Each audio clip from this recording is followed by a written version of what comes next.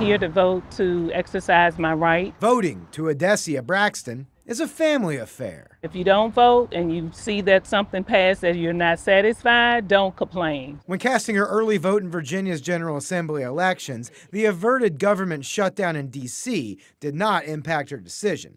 But the potential shutdown has been on her mind. I do have family members that work for the government. They've been through this before. Yeah, they feeling a little on the edge, but now that I guess they prevented from shutting down. But it's like every time we're going through this. While candidates running in Virginia elections do not have a say in congressional fights, the politics of the federal government directly impact Virginia voters.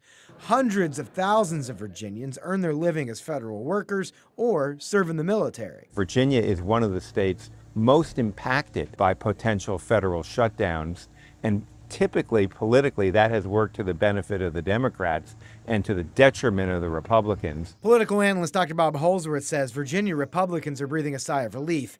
The deal averting the shutdown is 45 days and expires after Election Day in Virginia.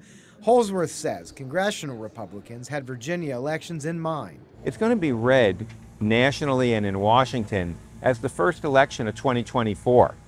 So Republicans were certainly aware when they were thinking about how many days to have this continuing resolution of when the Virginia elections were going to take place. While Democrats in Congress argue their vote for the deal kept the government open, Holsworth does not see that argument resonating strongly with Virginia voters. That message may work in some places with a few people.